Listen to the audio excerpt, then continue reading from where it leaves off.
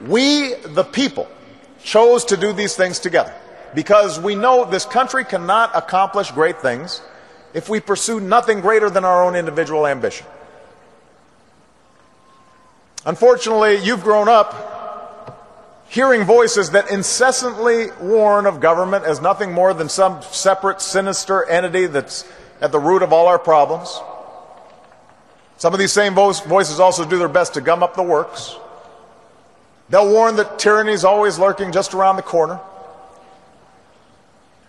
You should reject these voices, because what they suggest is that our brave and creative and unique experiment in self-rule is somehow just a sham with which we can't be trusted. We have never been a people who place all of our faith in government to solve our problems. We shouldn't want to.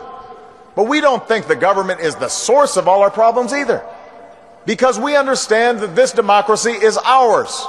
And as citizens, we understand that it's not about what America can do for us, it's about what can be done by us together through the hard and frustrating but absolutely necessary work of self-government.